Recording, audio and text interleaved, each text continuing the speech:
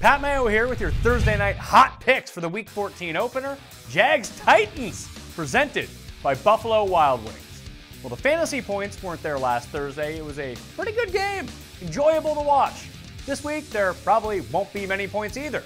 Early projections have it around 38 as a game total, but I have my doubts it'll be quite as enjoyable. We saw this game already this season. It was 9-6. Not so much because the defenses were great, they were okay, but the offenses were inept.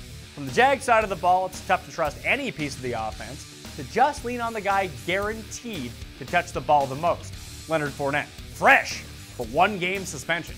Pencil him into like 20 plus touches and all the goal line work. In this game, that makes him your captain. Other than Leo, Jags D and the kicker are probably your best bets on that side of the ball unless you want to play wide receiver roulette. For the Titans, winners of 3 straight against the Jags and 5 of their last 6, the defense might be the best option. They got to Josh McCown twice in Week 13, dropped Deshaun Watson 4 times the previous week, while Cody Kessler was sacked 3 times by the Colts in their 6-0 win on Sunday. I suppose Marcus Mariota is the superior play because of the upside he possesses. But this is one of those weeks where I think you can do the dearth of points stack of double kicker, double defense, Mariota Fournette lineups, or some variation of that. That could be the move. Those are the Thursday night hot picks for Jags Titans.